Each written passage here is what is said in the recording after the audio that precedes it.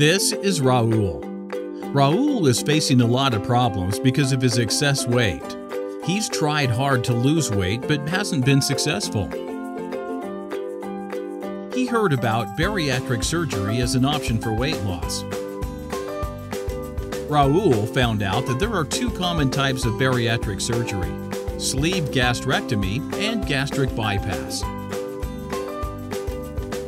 A sleeve gastrectomy reduces the size of the stomach, which reduces the amount of food that can be eaten.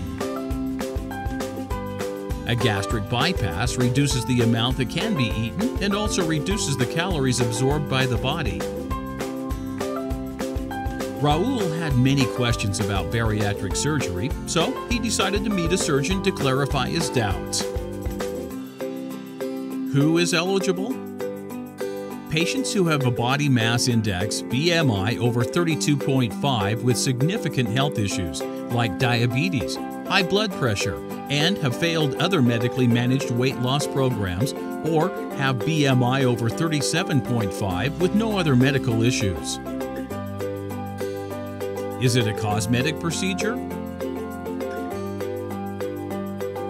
It definitely helps the person lose weight and look better, but its more important benefits are remission of type 2 diabetes, reduction of high blood pressure, heart diseases, PCOD, and infertility issues. Is it true that one cannot eat anything after bariatric surgery? All bariatric procedures lead to restrictions on food intake, but it's because the person feels full faster.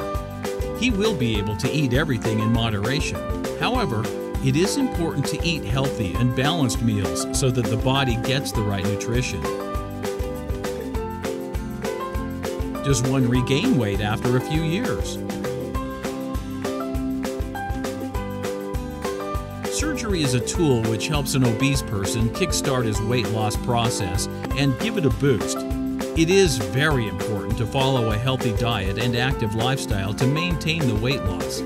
Such people have the best results post-surgery. After due consideration and thorough understanding, Raul opted for a bariatric procedure. Today, he leads a happy and a healthy life.